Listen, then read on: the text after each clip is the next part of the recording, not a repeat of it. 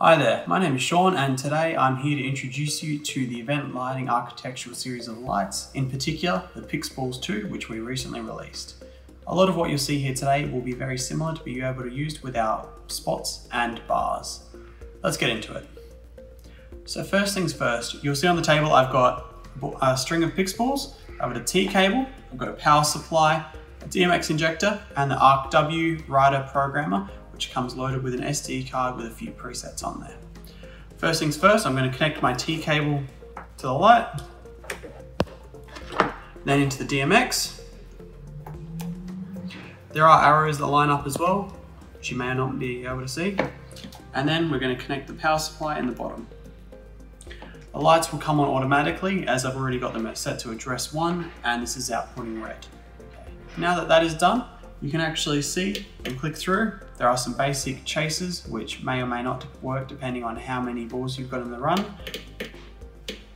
These static colors are handy for just getting up and running if you just need some fixed colors for the night. You can also program your own scenes and record them to the SD card for playback later. Now that I've shown you how to set up the PIXBALLS, I'm going to show you how to set the DMX address for them. First thing I'm going to do is disconnect the DMX input from the PIXBALLS and the controller. And then I'm going to use this custom cable, which has got 2 DMX connectors in it.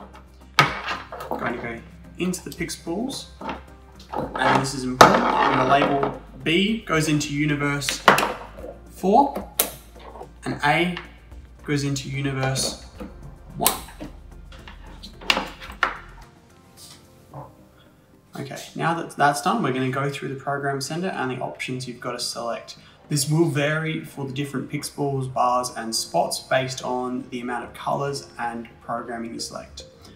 First things first, we've got F. F means a file, so we're going to click mode.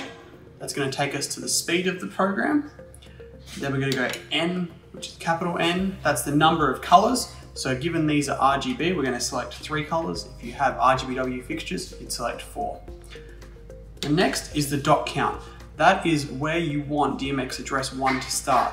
So D01 means that it's going to be address 1, first ball 1. If I go 2, because it's 3 channels, that means that the first ball will be addressed to DMX address number 4. I'm going to leave that as 1. The next one is the IC.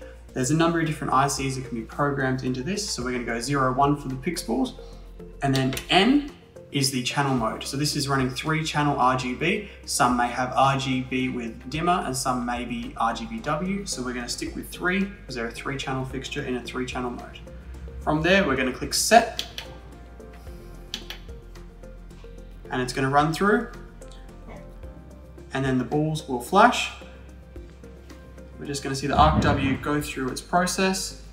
At the end of it, you'll end up back at the menu and they'll be freshly addressed.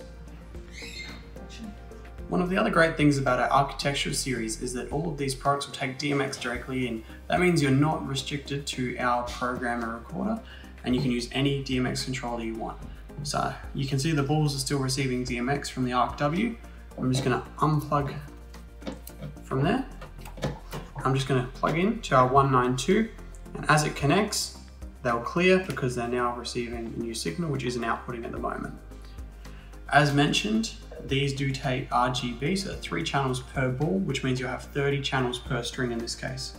So first one, you've got your R, G, B, and then you get your second ball from channel 4, and so on. So there you have it. That's how you basically control the fixtures and set up the DMX addressing. If you've got any more questions, contact us and we'll be happy to assist.